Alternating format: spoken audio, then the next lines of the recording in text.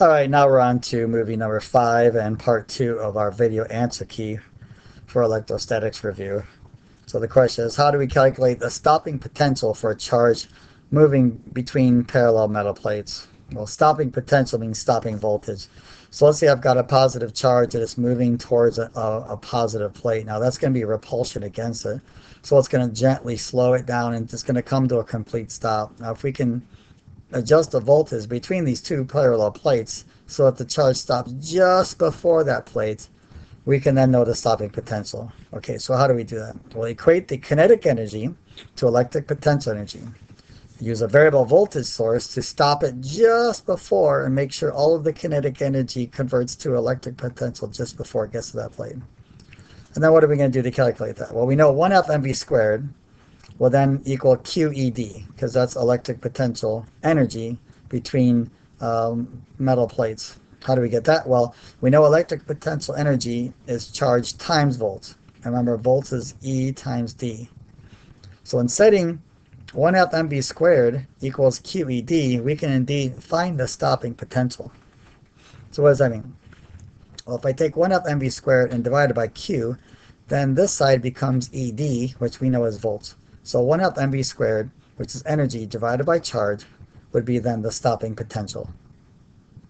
You're going to see something very similar. How do we calculate the stopping potential for charge moving closer to a point charge? So imagine not having parallel plates.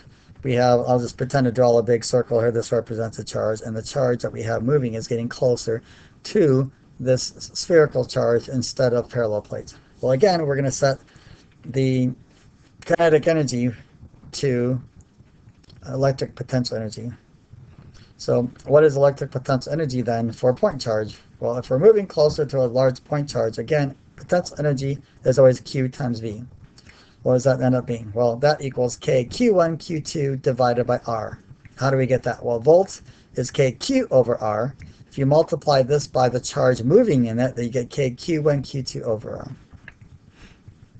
So setting 1/2 mv squared equals KQ over R, we can still find the stopping potential. Or once again, we can say volts equals 1/2 mv squared divided by Q. You can do it that way. Now, the nice thing about using this equation is you can find out how close a charge will get to a point charge by using this equation. Setting 1/2 mv squared equals KQ, big Q, divided by R. R is going to be the distance from the center of the large charge that the test charge moved when coming to a complete stop. Okay, next. What about a system like this? Well, if we have a system like this, we have two spheres charged. They have the same mass and same charge, and our job is to figure out what the value of that charge is. Okay, so to figure this out, we have to remember that downwards is force gravity, and then of course we have a tension force going this way. Well, force tension Y would equal force gravity in this case. And force tension Y, if this is our angle theta is over here. Force tension Y is equal to mg cosine theta. It's force tension X then that's pointing in this direction that's opposing the electric force pushing this outwards. So we know that force tension X is equal to the electric force. So how does this work? Well, we know force tension Y is equal to mg. So force tension cosine theta equals mg. So force tension is mg divided by cosine theta. Okay? So how do we get our force tension X? Well, we know force tension X, we're going to be using the sine, okay, of theta here. Okay? And what do we got there? Well, we're going to have force tension sine theta equals force tension X. So over here, force tension X is force tension sine theta. Well, force tension is mg divided by cosine theta. Well, sine divided by cosine will give us tangent. So the mg tangent theta equals kq squared over r squared will give us the answer to this question. Okay, now how do we figure r? Well, we have the length r, right? So if we take the length of r, multiply it by the sine of theta, we'll get this distance here. So 2 times the length multiplied by sine theta will give us the distance between these two charges here. And that's how you would figure out the value of the charges there. Okay, next, we're on to finally the capacitors in this section. Okay, how are capacitors added in series? Well, we reciprocally add those in series, so 1 over C total equals 1 over C1 plus 1 over C2, etc. How are capacitors added in parallel? Well, in series, they're reciprocally added.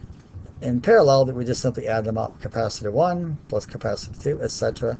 is equal to capacitance total. Then finally, how do we do them in combination? Well, in general, we try to get to a simple series. Okay, so you might need to add the capacitors in parallel first. And then once that's done, you reciprocally add what's left over. But your eventual goal is to try to get to a simple series that get reciprocally added so you can get C total. And then multiply C total by the charge. And then go backwards to try to figure out the value of each capacitor individually. How do we calculate the value of a capacitor? Capacitance is K epsilon naught A divided by D. Now this K is not the 9 times 10 to the 9th. Okay, it is the dielectric constant. We assume that it's 1 if there's a vacuum or in air. Otherwise, K will be either determined or given to you. Okay, so this is how you figure out the value of a capacitor. A is the cross-sectional area of the plates exposed to each other, and D is the distance between them. Okay, and epsilon naught permittivity of free space is 8.85 times 10 to the minus 12. How do we calculate the value of energy in a stored capacitor? Well, Q does equal C times V. Okay, but we can take an integral underneath a little curve of volts and charge, and we end up getting 1/2 CV squared. Okay, so if you take the integral of this equation here, okay, you'll get 1/2 CV squared. And we did that in class using a graph of charge and volts, and we took the area of the triangle. So this is the energy stored for a capacitor. Okay, so that's everything to review in electrostatics. We will try a progress check and see how you do.